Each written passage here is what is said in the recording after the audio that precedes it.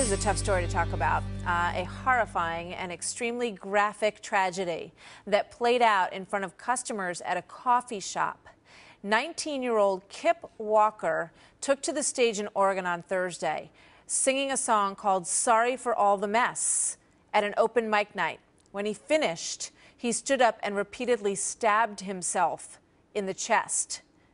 Trace Gallagher is live in our West Coast newsroom with what happened next on this. This is a tough story, Trace.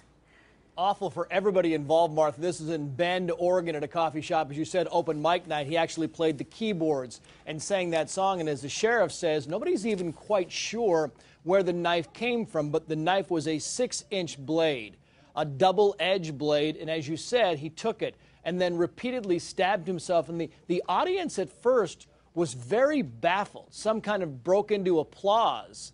I want you to listen to the owner of the coffee shop explain what happens next. Play this. It was really unclear, especially at first, what was even really happening because, you know, it is an open mic, it's a performance.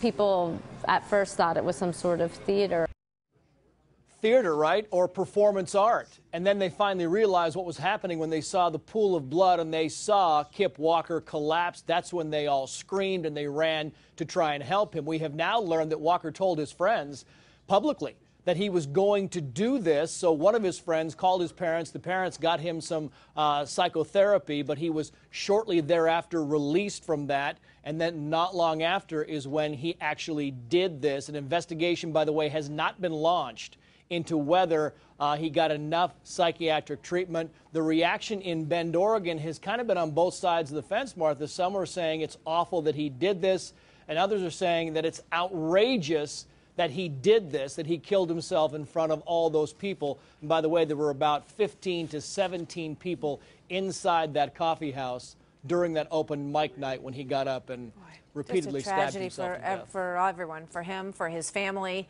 and for the poor people who witnessed that. It's just a terrible story, and your hearts go out to that poor young man and his family. Thank you very much, Trace Gallagher.